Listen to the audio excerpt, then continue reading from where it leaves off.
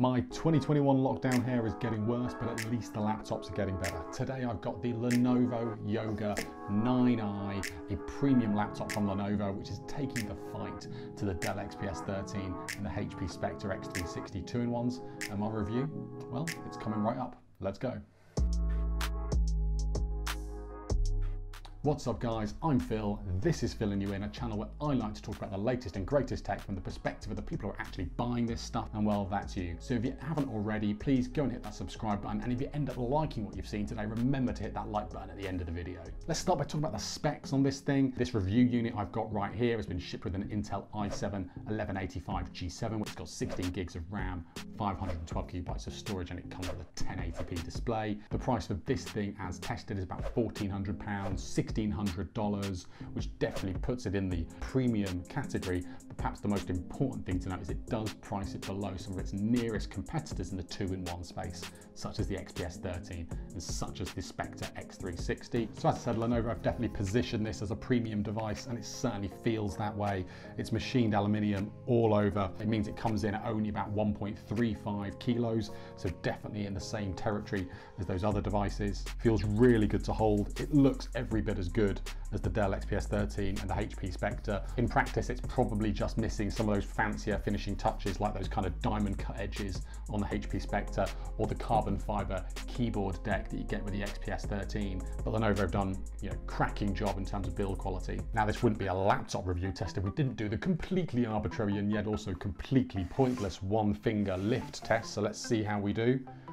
Oh, it's good. Keyboard wise, well, it's Lenovo, so I think we'd expect them to produce good keyboards, and this one's no exception. The keys have some really nice travel to them, albeit they're perhaps not as tactile as some other laptops I've used before, so getting up to speed wasn't the best, but at the same time, it was absolutely far from the worst. There's very few people, I think, who could reasonably complain about the quality of this keyboard. The trackpad is pretty large relative to the size of the laptop itself, which is good to see. It's nice and accurate, easy to use, full array of Windows precision gestures as well. The screen that's been shipped with this thing is a 1080p display, so there is a 4K option.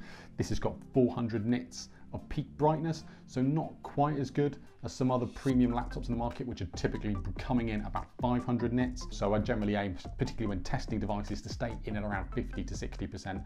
There were times when I had to push this to about 70. When I am using it, there's good anti-glare on the screen, didn't suffer from any real reflections at all. If I was to signal out one main drawback about the display, and probably the main drawback for the laptop in my opinion, because it's really good overall, is that we've only got a 16:9 rather than 16:10 aspect ratio. So in effect, all that means is you're losing that little bit extra of vertical headroom that we're seeing as standard on most premium laptop. Now, if you've never used a 16:10, if you've only used 16:9, well, you're not gonna care. But once you've used 16:10, it's really hard to take that step back, particularly when we look at the bezels, and we can see that the side and tops are lovely and thin, but the bottom's actually quite thick. So it's a little bit of a shame that Lenovo didn't manage to make the use of that space down there to put a bigger and better display in. And unlike some 2-in-1 manufacturers, Lenovo actually shipped this thing with a pen. And what's more, they've actually gone to the design and engineering effort to provide a housing for the pen to be stored in, reducing the chance of your actual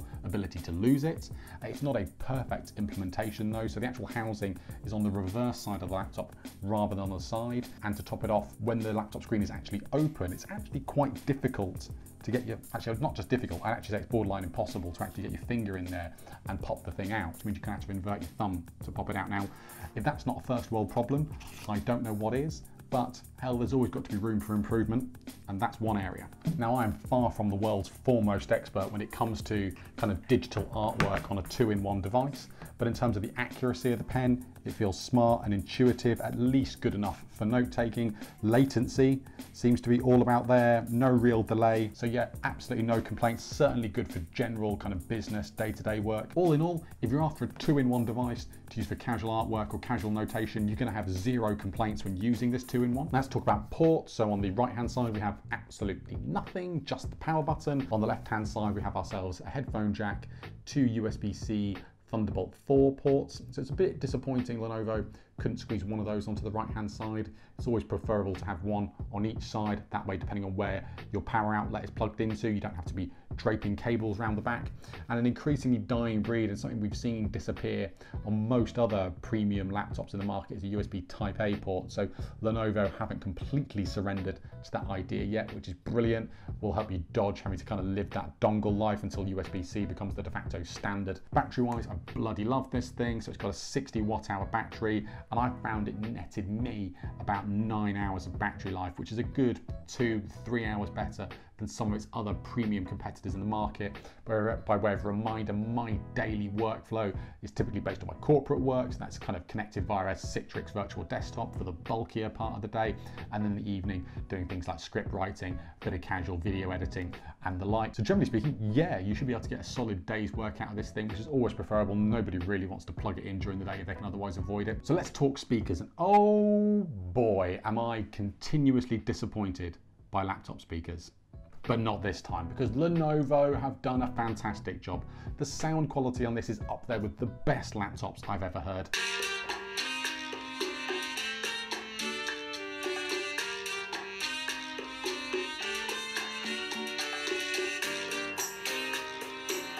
Now, what Lenovo have done is actually built the speakers into the hinge mechanism itself, but it's not just a hinge mechanism, it also acts as a soundbar. Now, you may have seen that some other laptops before, and yeah, that's all well and good, but what Lenovo have done really well is actually designed and angled the soundbar in such a way that the direction of the speakers remains sort of front-facing, which means whether you're using this in laptop mode, in tent mode, or in full-on tablet mode, the sound quality doesn't take any dip depending on which view you're using it in. So many laptop manufacturers just sacrifice sound quality as a default these days. It's really nice to see Lenovo giving it the care, love and attention that sound deserves. Now, the Lenovo Yoga 9i comes with a 720p webcam included. This is the webcam in action. I've turned the studio lights off so you get a better idea of what it's like under real kind of room lighting. As you'd expect with a 720p camera, things feel a little bit grainy, everything feels a bit overexposed. But at least as far as the microphone goes, in terms of when you're doing Zoom calls, Teams calls, things like that, at least the microphone quality is okay, better than I've used on some laptops. Now, unfortunately, the webcam doesn't have Windows Hello facial recognition, but we do get ourselves a fingerprint reader. And for those who are really security conscious, the webcam also has a digital privacy shutter as well. Stop those feds hacking into your webcam, seeing your elite gaming skills. In terms of temperatures, when this thing's under low, the keyboard deck stays nice and cool, absolutely no complaints at all. The underside of the device, though, does get hot, so you wouldn't want to be using this on your lap if you're doing anything particularly intensive, let's say like rendering or gaming. But if you're using this on a tabletop, well, you're never going to notice. In terms of fan noise, Lenovo have configured this really nicely, so they definitely spin up to the point where they're noticeable, but not to the extent where I would call it distracting. If you want a thin and light laptop and you want it to perform, you're going to have to accept some degree of noise. So obviously we can't talk about how this thing sounds and feels when it's under load without talking about its performance under load.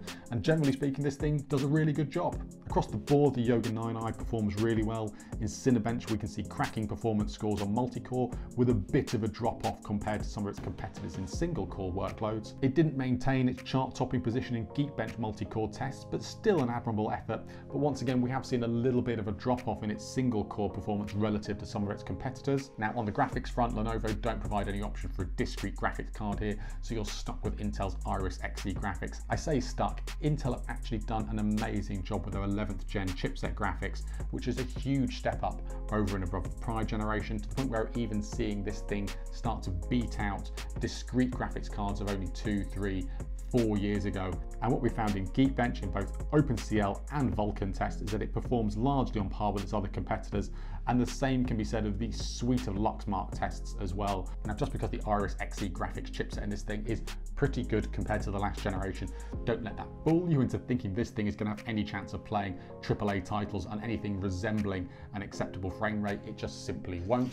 But if you're interested in older games or esports titles, you should find that on the lower end of the settings, this thing happily operates in and around 50 frames per second, which is perfectly suitable for a casual gamer. In conclusion, I really like the Yoga 9i. It feels premium, it feels every bit as premium as some of its competitors in the market. It is light, its speakers are incredible, the touchscreen is good to use, the battery life is brilliant. It's not perfect. As I say, it's disappointing not to have a 16:10 aspect ratio. It'd be good to get 500 rather than 400 nits of peak brightness out of it. And I feel like the pen housing could do with a little bit of a rethink.